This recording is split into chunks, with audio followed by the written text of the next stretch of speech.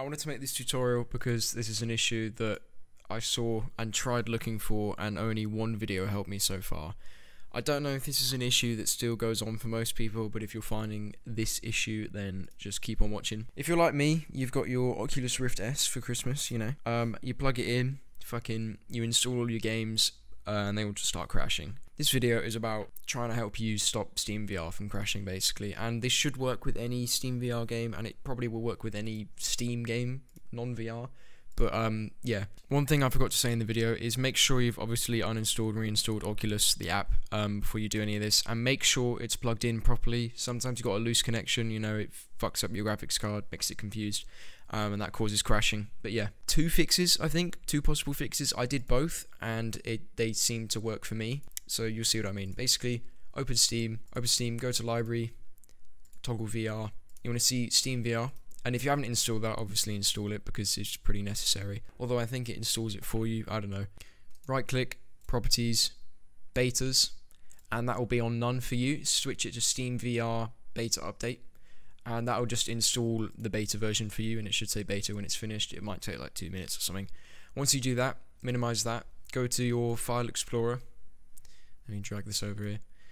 Right click this PC, properties, opened on another screen again. Advanced system settings. Once again, this should just help with any game from crashing. And this is really weird because I didn't even know Windows did this, and it's kind of shit for them to do it. But go to, it probably should be on advanced already, but go to advanced performance settings and then click advanced again. And down here it should say virtual memory. Just click on this, and whatever drive you have that game on, basically it should uncheck this as well.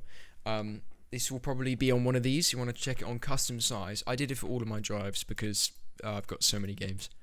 But yeah, you might as well do it for all. This will be on like 2000, and that will be on like 6. That's what mine was like. Basically, you want to change all of these to however much RAM you have in your system. And if you don't know how much RAM, right click on here, task manager, performance, performance, and it should say right there, I've got 16 gigs, and that's more than enough. Actually, I think that's the minimum requirements for VR, so if you don't have 16, you might want to think about getting some more.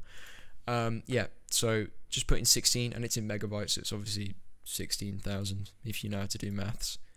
Yeah, and initial size, I've set that to 6. I don't think the initial size really matters, but make sure it's on 16 or 10, however much you want to set, but do as much as you can, and then hit set for all of them. It's very important that you hit set, and then just click OK. I've already done it, so I'm going to click cancel, and you might want to restart your PC, and hopefully your shit should work. Let me know if this helped you guys. This is the first tutorial I've ever made, just because I found one video, which is this guy that helped me find that. But yeah, if you enjoyed this video, you know, subscribe if you want to, but yeah, peace.